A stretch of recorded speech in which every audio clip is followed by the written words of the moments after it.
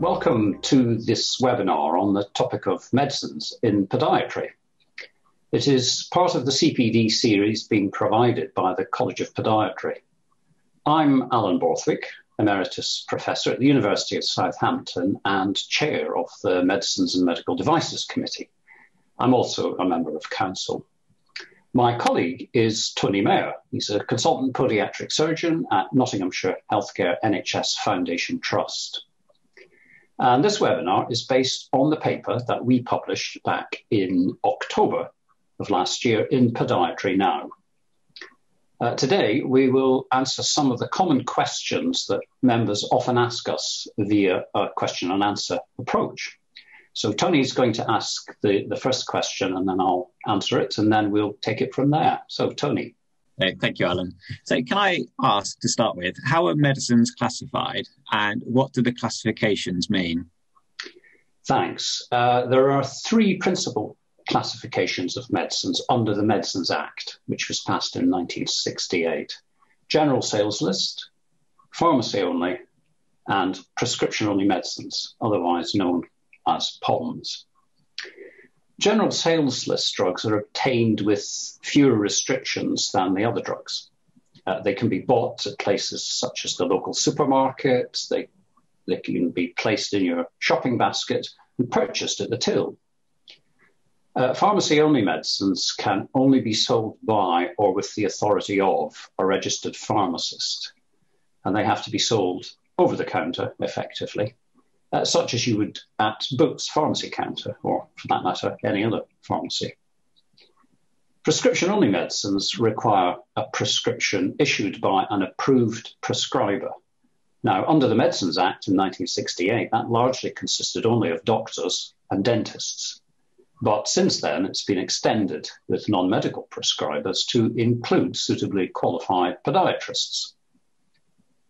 There is another category, but it's not a category defined by the Medicines Act. It's actually defined by the misuse of drugs legislation, and that's called controlled drugs. But we can talk a little bit more about those later. Thank you. And Alan, what do each of our medicines annotations allow us to do? Good question. There are 4 recognised annotations in medicines that we can see on our HCPC register. There is the POMS, which stands for supply, and that allows us to sell or supply medicines from a specific list. And that presently consists of about 11 medicines, including medicines like erythromycin or flucloxacillin or amorolfine cream. The POMA annotation stands for administration, and that allows us to administer prescription-only medicines which we're going to administer to patients. There's 10 of those. They're mainly local anesthetics, but it also includes adrenaline and the corticosteroid agent methylprednisolone.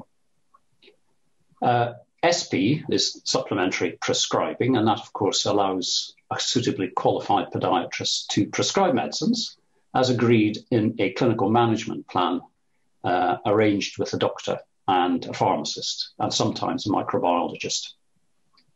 Whereas independent prescribing does allow us to prescribe prescription-only medicines following our own diagnosis and treatment plan, but it is limited to some extent in that we don't have access to unlicensed medicines as independent prescribers, and there is a limit to the range of controlled drugs that we have access to. But again, we can chat a little further about that later. So, Alan, what is the difference between supply of a medicine and prescribing a medicine? Thanks. That's also a really good question. Supply legally is to provide a medicine directly to a patient or a carer for administration. And that's particularly relevant to our exemptions, and it's also what happens when you use a patient group direction. Administration is slightly different to supply in that involves a way of giving a medicine by usually parenteral administration by injection. But it can also apply if you're using external application of a drug, such as an impregnated dressing.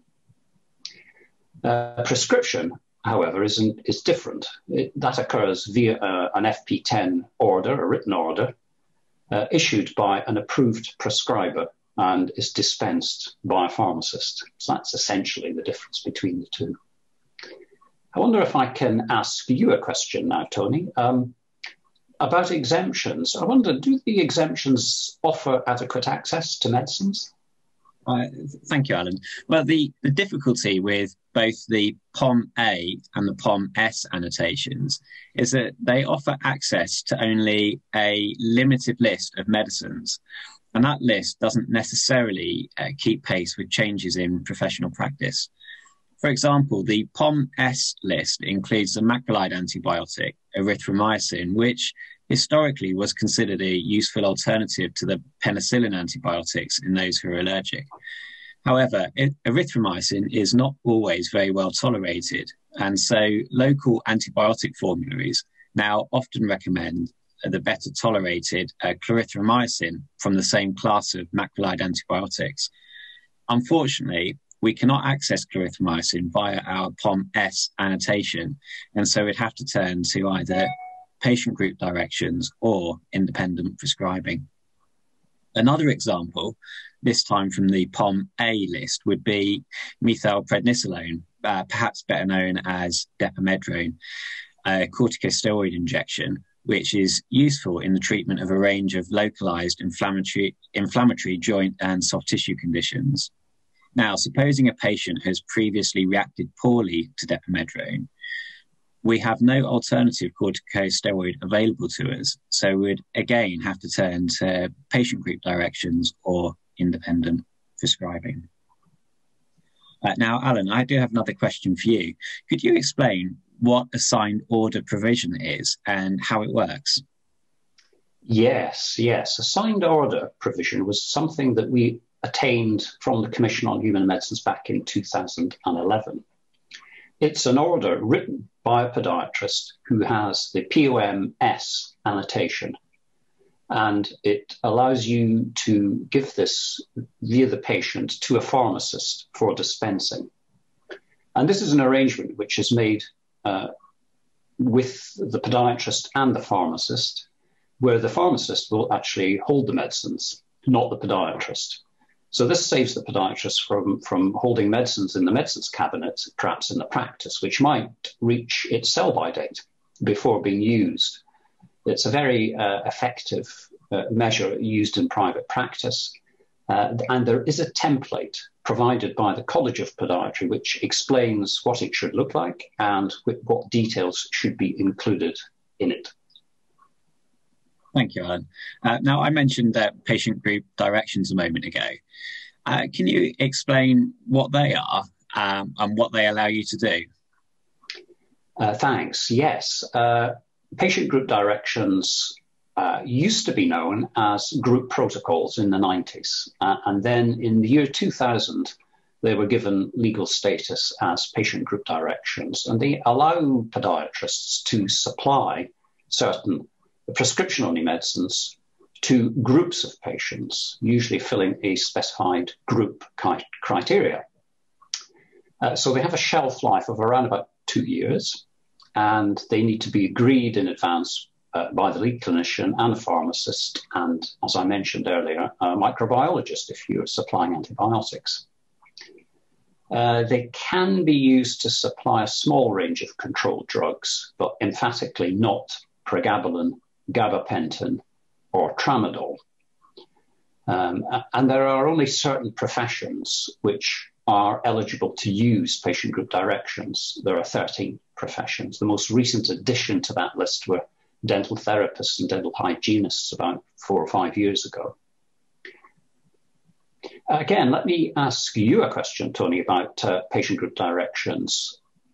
Are PGDs commonly used in clinical practice?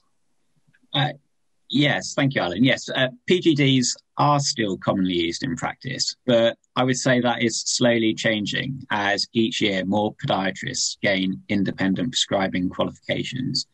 Locally, where I work in Nottingham, there's a real drive to reduce the reliance on PGDs in favour of independent prescribing. In fact, my healthcare trust now has over 300 non-medical prescribers. And recent data from PASCOM reveals that independent prescribing is now the primary method of accessing medicines in podiatric surgery, with PGDs now only accounting for 21%. And Alan, what is the difference between supplementary prescribing and independent prescribing? Supplementary prescribing is a three-way partnership arrangement, essentially, in which the doctor or the independent prescriber establishes the diagnosis first and outlines the treatment plan. The treatment plan is known as the CMP, or the Clinical Management Plan, and that allows access to quite a wide range of medicines, and actually a wider range of control drugs than is available to independent prescriber podiatrists. An independent prescriber podiatrist does establish the diagnosis, does outline the treatment plan, and prescribes accordingly from any medicine in the British National Formulary that is within their recognised scope of practice, with the exception of unlicensed medicines, controlled drugs broadly, although they do have access to a specified list of controlled drugs, but at the moment there are only 4 drugs on that list. However, mixing of medicines is allowed, and off-label use of medicines is permitted. And I wanted to ask you a question, Tony, about that latter point. In what scenarios would a podiatrist access supplementary or independent prescribing? So the requirement for a signed clinical management plan, I think, limits the utility of supplementary prescribing for many working in traditional podiatry settings. However, those advanced podiatrists working closely with medical colleagues, perhaps in a diabetes MDT or in rheumatology, may find supplementary prescribing particularly useful.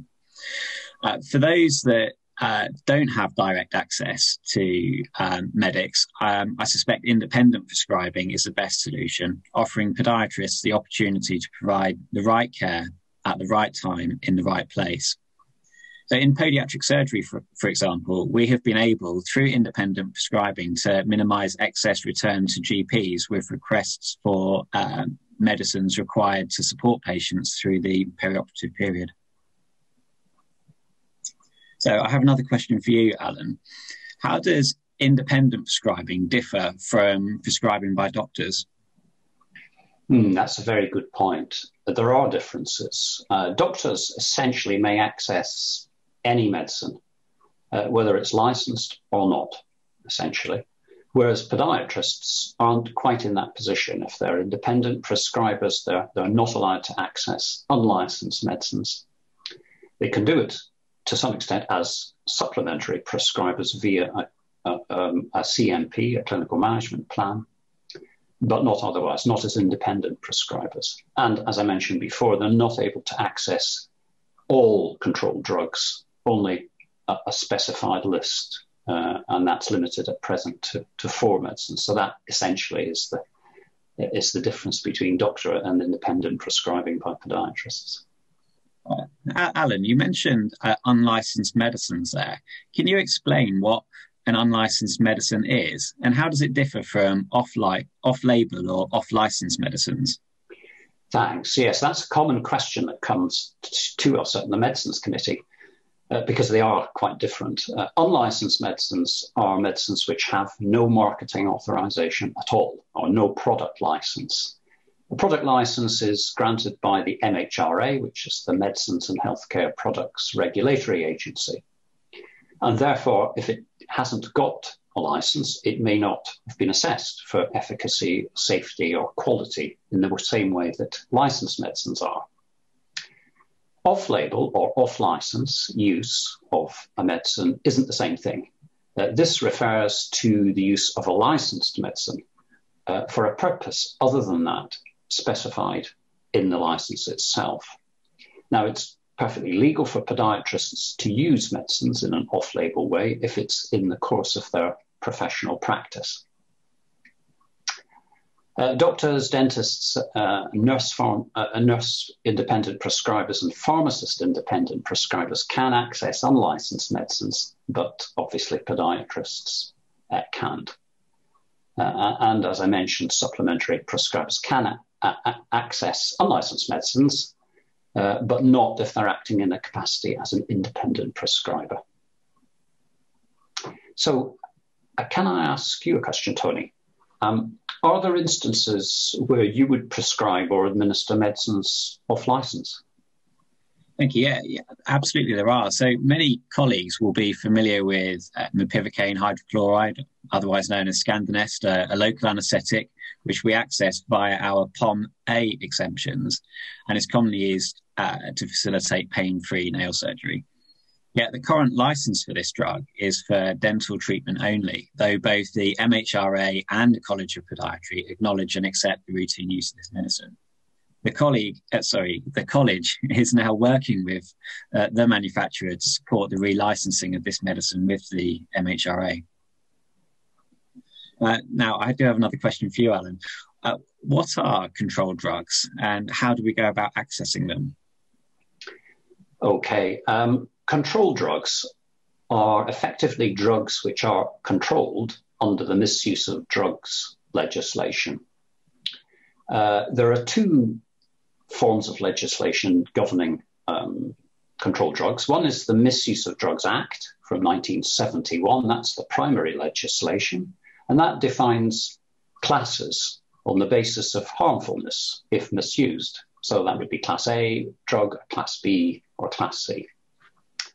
The Misuse of Drugs regulations from 2001 also has schedules, and these schedules determine effectively who can possess and supply the controlled drugs. And so podiatrists, independent prescriber podiatrists can access for such medicines from a very limited list. So that's essentially what they are and how we get hold of them. Can I ask you a question about controlled drugs? Would better access to controlled drugs improve patient care? Well, Alan, I really think it would. There are two areas where better access to controlled drugs would likely improve patient care. So neuropathic pain in patients with diabetes, and also post-operative pain following podiatric surgery. So taking the example of post-operative pain, we currently have the option of preemptive analgesia, utilising local anaesthetic nerve blocks. We can supply GSL medicines, such as paracetamol and ibuprofen.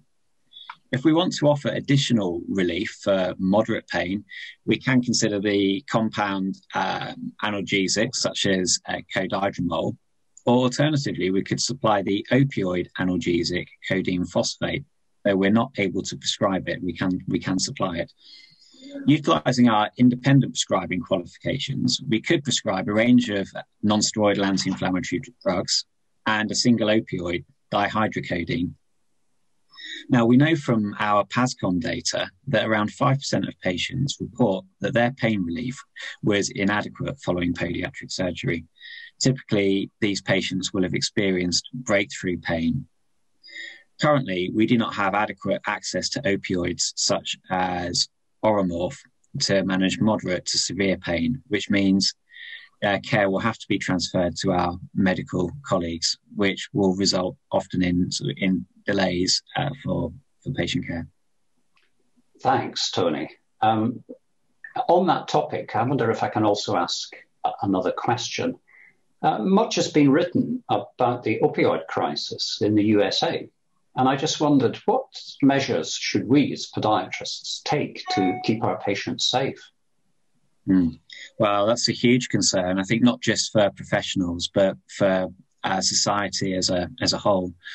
I think we all have a duty to manage pain responsibly and safely, part of which will include judicious use of opioid medicines. Now, for the most part, the greatest risk lies with the management of chronic pain, which podiatrists don't routinely treat. However, opioids prescribed for acute pain do also pose a risk. At present, when planning management with a patient, we take a holistic approach and where possible look to avoid opioid medicines unless moderate to severe post-surgical pain is anticipated. And that's in line with NICE guidance. NHS trusts have recently made efforts to increase awareness of the problem. And again, locally in Nottingham, we receive regular alerts and reminders on opioid safety in our clinical supervision sessions. I think, though, if we do gain greater access to controlled drugs in the future, education providers and perhaps the College of Podiatry will need to consider providing updates and CPD on this crucial subject. There is, though, a wealth of resources already available online. Thank you, Tony. We hope that this presentation has been useful. We've tried to make the material as straightforward as possible.